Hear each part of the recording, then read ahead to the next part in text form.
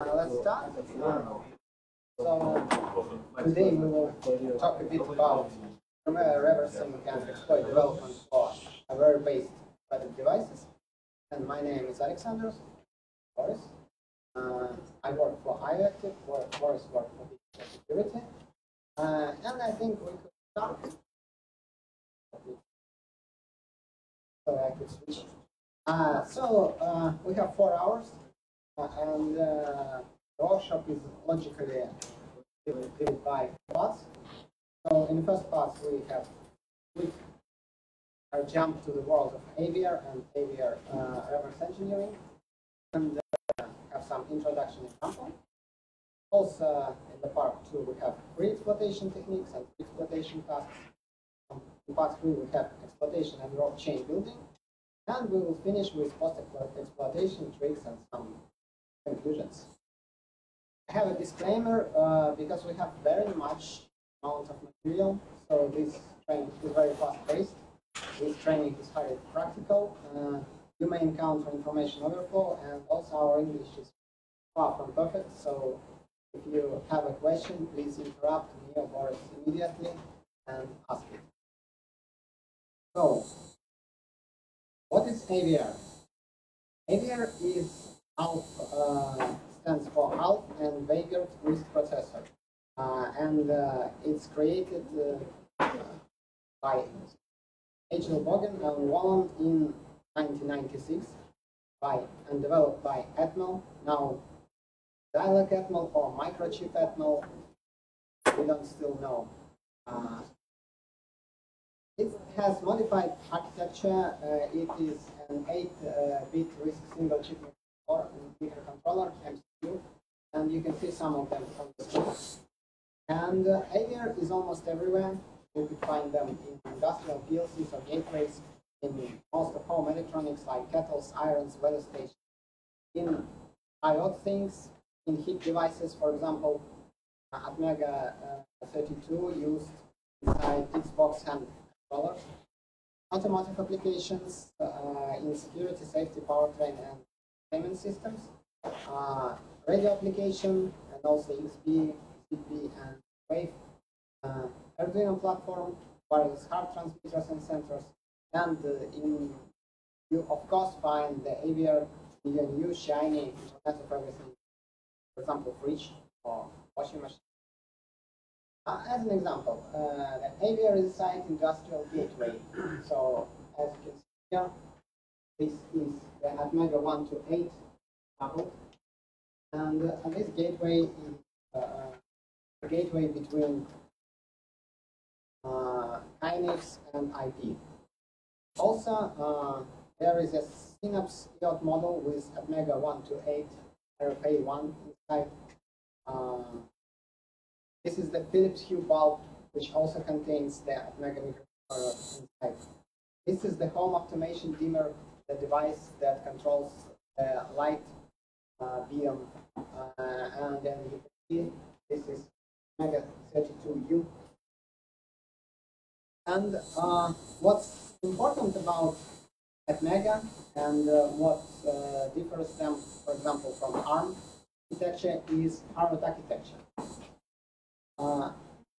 In hardware architecture, the data is physically separated from instructions. So we have physically separated storages and signal pathways between instruction and data. And the name hardware architecture is originated from hardware Mark I relay-based computer. So as you can see here, we have instructions memory, data memory. They interconnect over control unit, but no instructions goes to data memory, and vice versa. However, AVR is not a pure hardware architecture. It's a modified hardware architecture where there is some simplification that allows the contents of instruction memory to be accessed as it were data, but not vice versa.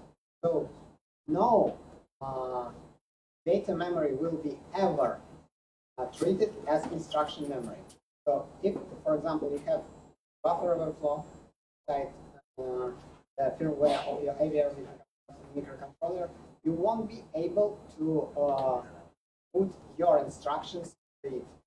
For example, your shell code into it in a simple way, because whenever what you put into the data memory, which you could access after overflow, for example, it won't be executed at all, because the hard architecture and modified hard architecture things could only execute from instruction memory, which is physically separated from data memory. However, we're still able to exploit, and I will try to show an example.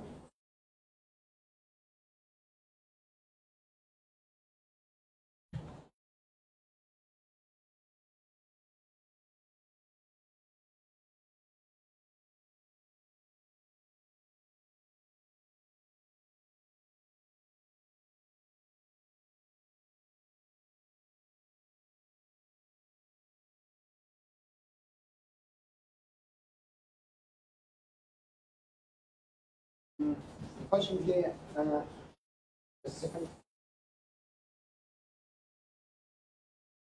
Unfortunately, I don't think that you saw what's written there.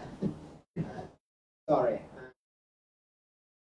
But what is written there is just use on off to turn on off the light, and you have only 3 seconds to make a choice.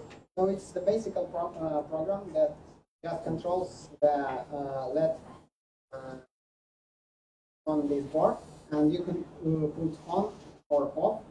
And if you put something, for example, on, the LED will be switched on. If you put off, the LED will be switched off.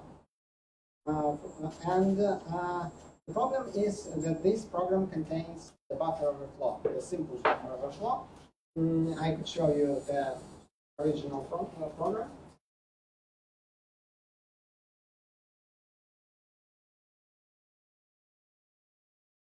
So you could easily see it.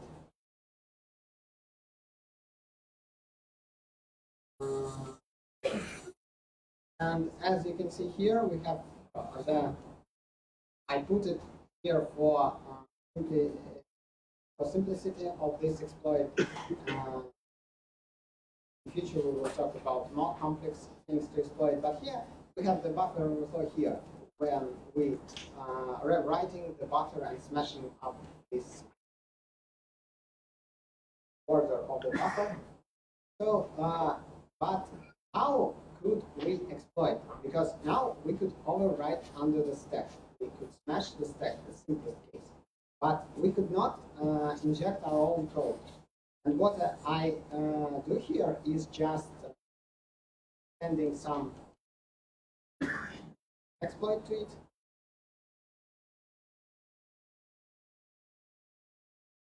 And as you can see, it works on its own. So it already has injected code. I have no interaction with it.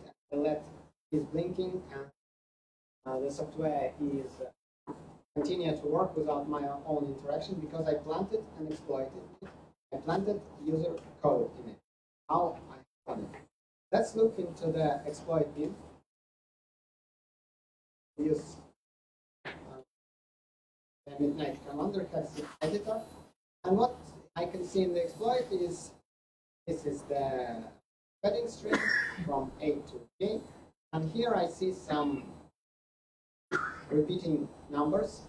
And what is this repeating numbers is the addresses in memory. So I think everybody know what is rob chain. So this is just rob chain that interacts with the instruction memory, and this part of the exploit overwrites the stack. When we smash into the stack, we overwrites the saved instruction pointers on stack. And so this is here our rob chain with rob gadgets, and I could try to, for example, let's memorize some numbers. For example, 1DF. Let's look into the radar.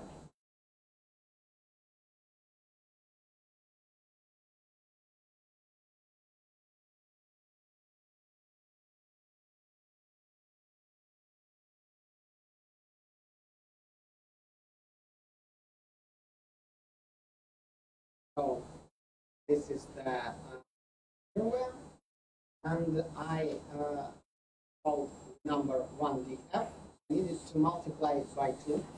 Why I need to do it, I will tell you a bit later. Minutes. Let's move here.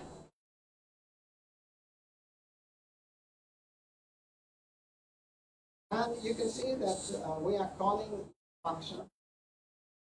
Okay, sorry, because this, yeah.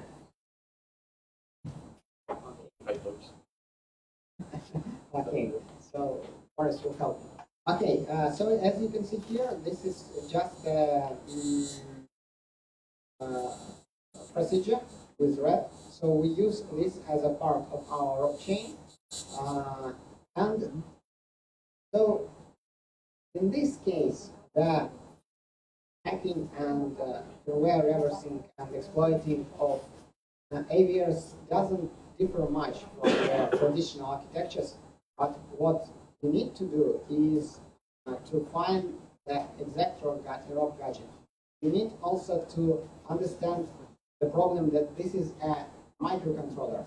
So when you start to exploit, for example, usual program, you could have some hooks, for example, functions that interacts with